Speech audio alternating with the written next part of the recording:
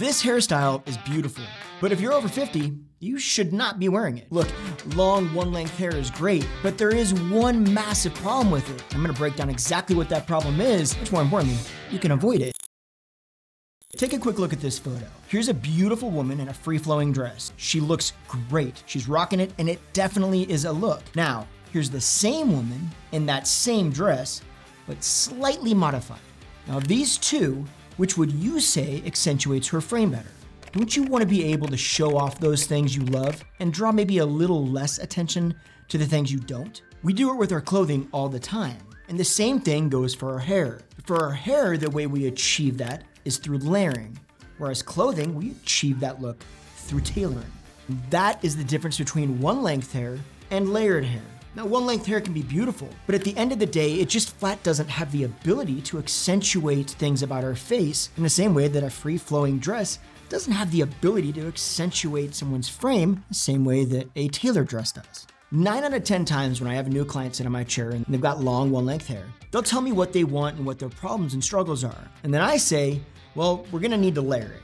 And the immediate reaction is always, no. It always ends up looking really choppy, or the ends look very thin, or even worse, they cut the top so short it looked like a mushroom.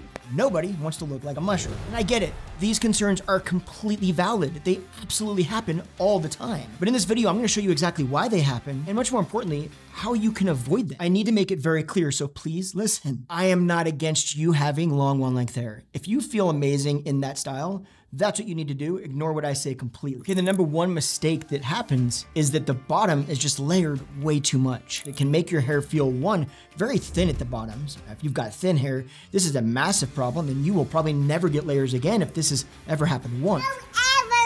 The other concern is that this can make your hair look very choppy. And this actually can make it much harder for you to style because there's so many ends in there and so much choppiness that you need to smooth out that it can almost become overwhelming. Here's the good thing though, this isn't a hair texture problem 9 out of 10 times. This is a simple cut problem. Most beauty schools, the technique that stylists are taught for how to layer hair lends itself to creating this exact concern. And most stylists never been kind of taught how to avoid it. How do you avoid it? We have what's called recession and then an occipital bone. And if you draw a line from here to here, that is called a parietal ridge. Now, when you start from behind the ear, everything below that should almost be one length, opposed to what stylists are taught in school many times, which is to pull all of that stuff down there straight out and layer it as well. That ends up overlaying your hair, but if you instead leave that one length, you actually end up with like a bottom line that looks a lot thicker and doesn't have all of those layers. As long as you let the stylist know that you don't want any of that hair that is below that parietal ridge to be layered, you want that basically one length or as close to as possible. That already is gonna take you a long way into getting layering that is done correctly. And yes, I wish they would stop teaching that technique in school. Please, no. No, but they aren't going to. Okay, now by now you're already probably thinking, now how do I find a stylist that actually knows this? That's a fair question, but don't worry, at the end of the video, I've got you covered. I'm gonna actually explain a very simple way that you can create the benefits of having layers without actually having to worry about finding the right stylist. Mistake number 2 is the mushroom cut. Yeah, I've never heard somebody say I want a mushroom cut.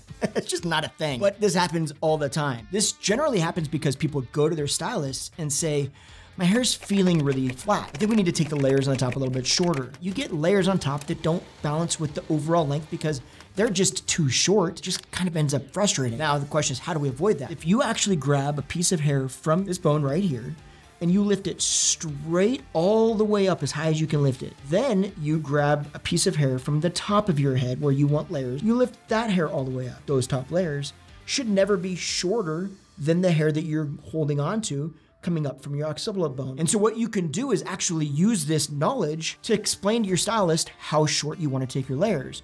You can grab that hair out the occipital bone, pull it straight up, see how long that is, grab the hair on top of your head, pull it straight up, and then just mark with your finger where that length is from the back, and then let that hair fall down to the side, and it'll show you how long your layers need to be to balance with the overall length of your hair. And then you can take that to your stylist and say, I want layers on top, but I don't want my layers to be any shorter than this length. Okay, the best way to dip your toe into layering without going full bore is to simply do front layers. This means that you're not layering the back of your hair or anything on top. You're just layering it in the front. Beautiful thing about this is it grows out really easily And you can still get a lot of movement and shape in the front, allowing for more volume in areas that's going to help accentuate aspects of your face that you might want to accentuate. But most important, if you just flat iron that or style that straight down, it kind of blends in as almost it's one length. Okay, now you're on to the most controversial part of this entire video. Here is how you find the perfect stylist.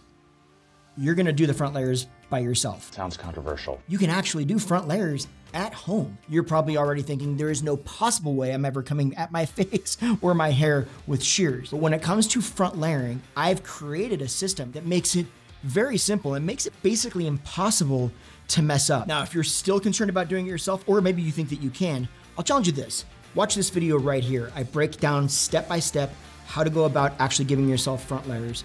See if it isn't easier than you might actually think. So go ahead and check out this video. And if I still haven't convinced you that there is some benefit to layering, feel free to go ahead and comment below and yell at me. I get it. But otherwise, I'll see you in that video.